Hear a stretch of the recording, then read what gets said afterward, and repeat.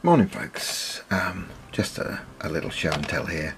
I'm not one to waste figures if I can, so I like to use every single piece of the stuff on the sprue. As you can see, this is one of the Victrix sprues. It's actually from the Gallic set, and there's an arm holding a severed head. Now that's not me, I don't do fantasy gaming, so for wargaming I don't like that sort of thing. I suppose I play more of a chess game than an actual fantasy war game.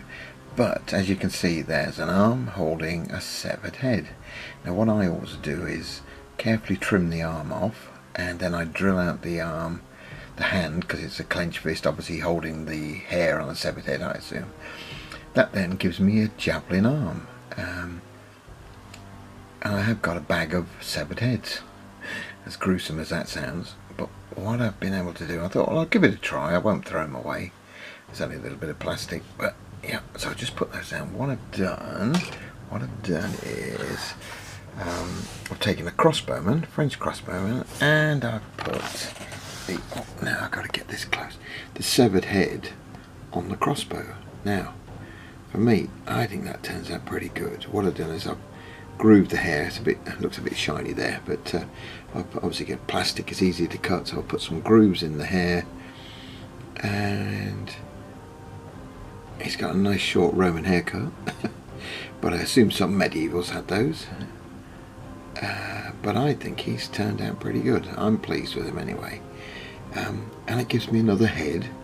So obviously I've already got the extra arm, which I've put a javelin in for a Gallic figure or a Germanic figure, and I now get a head that I can use for a crossbow.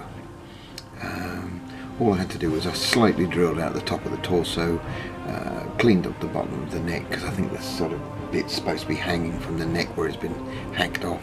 So I just rounded it up and put that on the torso. Showing okay, isn't it? Yeah, so that's what we end up with. I think he could probably be used for most things. The head's a bit down. I put him a bit down on this figure, but it could be I've got another one I've done that is slightly on the side, but yeah, I don't think it turns out too bad, so I'm pleased with that. It's the first one of these severed heads. I think I've got about, I don't know, 10 or 15 of them if I've kept them all. But yeah, so making use of everything in the sets.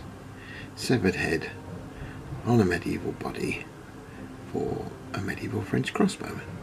Alright, so I'll put him down there. There we go. I'll put some stills at the end actually, you can have a better look at it. Thanks for looking. Bye for now.